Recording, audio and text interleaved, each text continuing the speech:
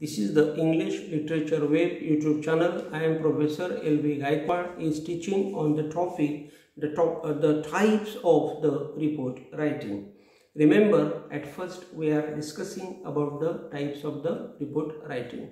Means when we prepare the reports, then the reports are divided or classified on the basis of the purposes, and that's why we find there many types of the reports. So here today we are discussing on the long report and short report. These reports are quite clear as per their titles. Means remember, the titles of the long report and short reports are specific or particular, and that's why these reports are quite clear or quite accurate as per their titles. The 2-page report or the memorandum is called the short report. Remember, when there is the memorandum or when there is the remembrance or the particular information, or when it is the report of the 2 pages, it is called the short report.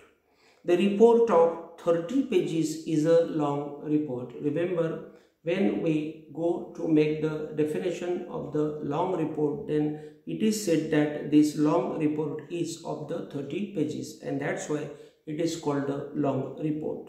The main difference between the long report and the short report goes ahead that the longer reports are generally written in a formal manner. Remember, when we see the longer reports, all the longer reports are written in the formal languages, and the language of the short report is rather easy language, or it is rather informal, or it is rather memorandum, or it is rather easy information, and that is called the short report.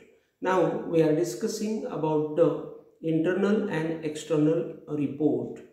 The internal report is written within the certain organization or group of the people. Means remember, this internal report is written within the certain organization. Means this report is written within the certain organization, means it is written in the organization only. Means it is written from the section of the organization to the second section of the organization or the group of the people.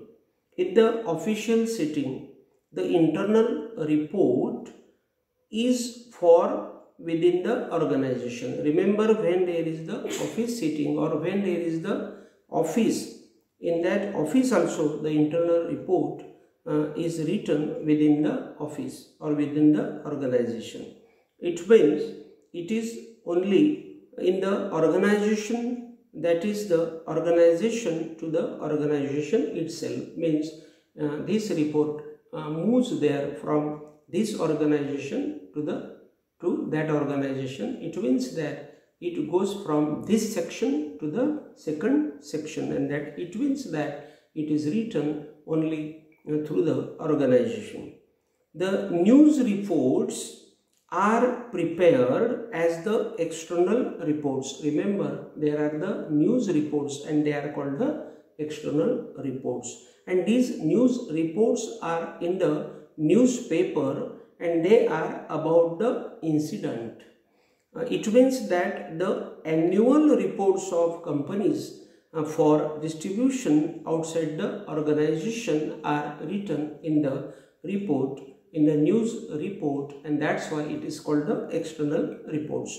Means all the external reports of the organizations are written in that report, and that's why it is called the external reports of the news made, which are happened really in the annual period there in the company. These reports are known as the public reports also, and these news reports can be said as the public reports. Here today again we have finished the types of the report writing, which are the long report and the short report, as well as the internal and the external reports. Again we will come with a new topic.